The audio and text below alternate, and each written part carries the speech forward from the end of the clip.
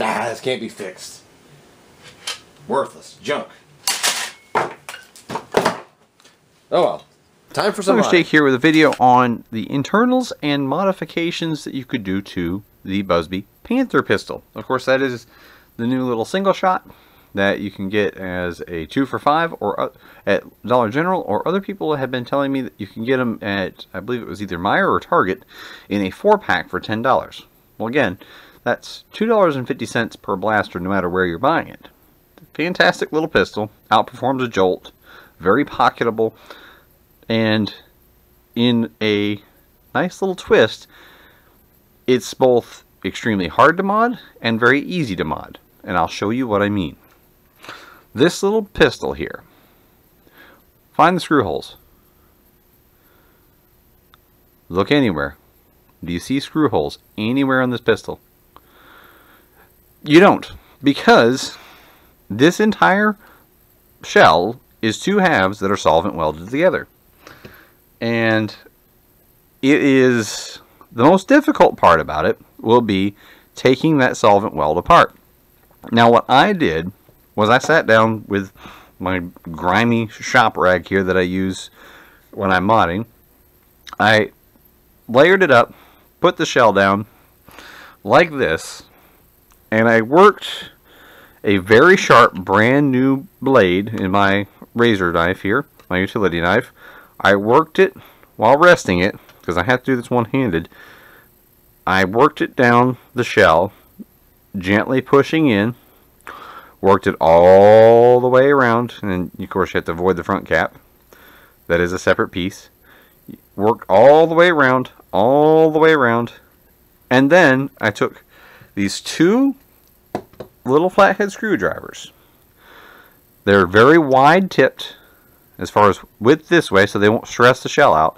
And I just went in, pushed one in, and again I still have to do this all one-handed because while my arm's on the mend, but I pushed one in, and then it would keep the shell spread, and then I'd work the other one along until I finally got the rest of the solvent weld to snap free. That is the one and only difficult part that you will find when modifying or trying to get into the Panther. Once you get into it, what you find is a very, very typical plunger tube assembly with a T-bar rear prime sitting in the shell like this. Now I'm going to get real close here. This is what you see.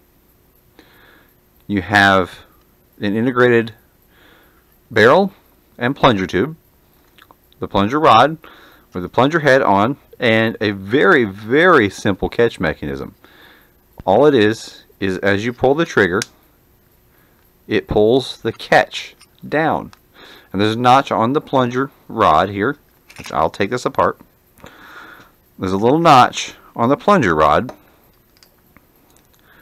right there that lines up to the back of that catch. And it sits like this. When you pull it back far enough, it'll sit like this.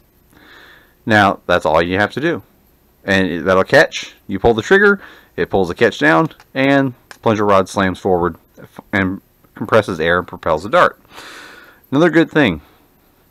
Yes, you are seeing a screw inside of there. And just something to note. You probably won't have to do anything to that O-ring. That has a very nice seal to it. But yeah, you'll be able to pop that off with a screwdriver. And it looks like you're going to be able to nest a stock Buzz Bee or Nerf Retaliator spring. Because Buzz Bee springs for most springers are replicas of Retaliator springs. And what I went and did off camera was I took a Buzz Bee, I believe this was spring out of a Night Attack or Tactical Storm, one of the other, the same spring, so it doesn't really matter. I cut it and I went ahead and squared it. That is this right here, snipped in half. I cut it a little bit longer because that is a smaller diameter spring. This is one of the actual few unique Buzz Bee springs. And I'm just going to unscrew that, nest this over, put it together, and I will drill out the I'm going to drill out the barrel here, get rid of the air restrictor. I'll take care of all of that off screen, and I actually went ahead and cut and flared out. Nice little piece of brass. Yeah, this brass has got a little bit of grime on the outside, but it's clean on the inside. And I've already got it flared out like trumpet style, to where I will be able to seat this in there, and I'll have myself a double sprung brass Buzz Bee Panther to be my personal backup pistol. That's what I'm going to go ahead and do. So I will come back to you after I get some of this stuff done off camera. Okay, coming back to the finished product. Yes, I did completely go ahead and finish it. I have a brass barrel that only protrudes out about 1/4 of an inch. Again, it's just, I just did that for a good air seal.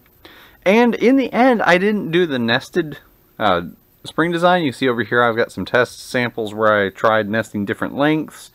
And this is the stock spring. And what I ended up doing was I went with a 7-kilogram spring that I cut out to be around about 3/4 of an inch to an inch longer. Basically, it's where the stock spring has room to kind of play on the plunger rod. I have it to where the 7-kilogram spring is slightly compressed already before it's primed.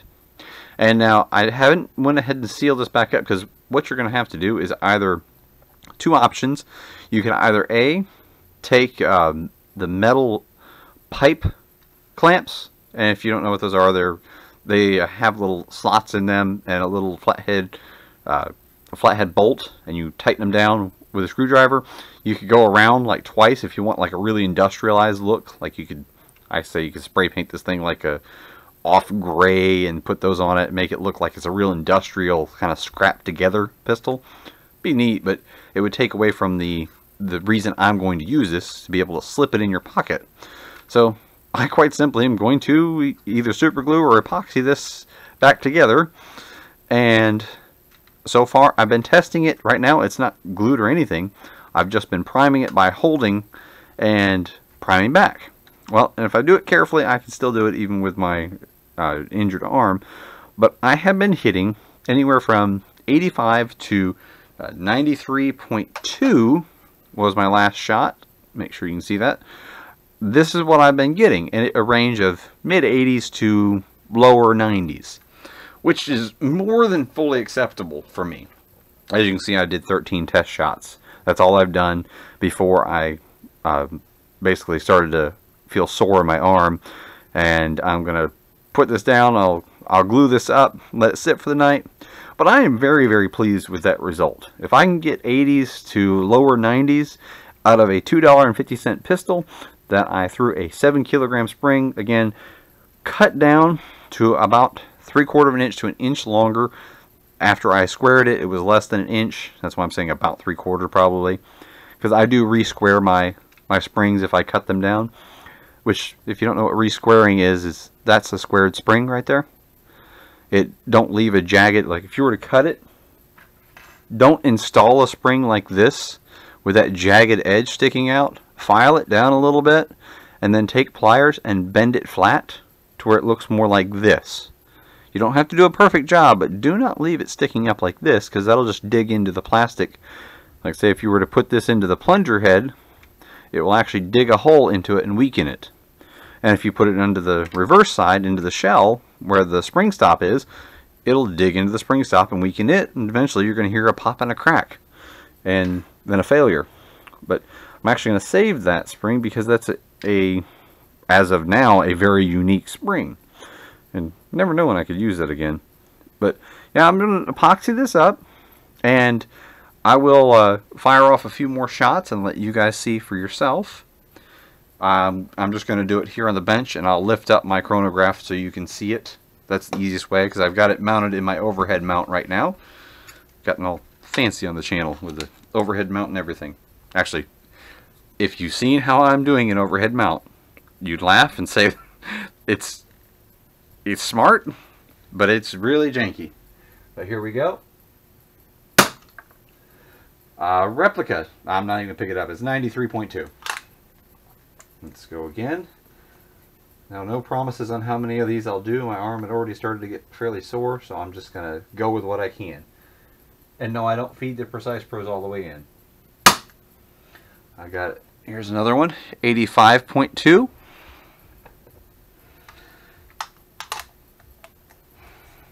And again, if this hits 80s to 90s, I am more than pleased with that result out of such a small pistol. I hit the chronograph, so it reads 48.3, but that was all on me. But actually, I'm going to stop there, and we'll call it on that. But I have now a mid-80s blaster out of this, and I'm quite happy with the result. This is Mongoose Jake with my mod of the Buzz Bee Panther. I hope you enjoyed this, and thank you for watching.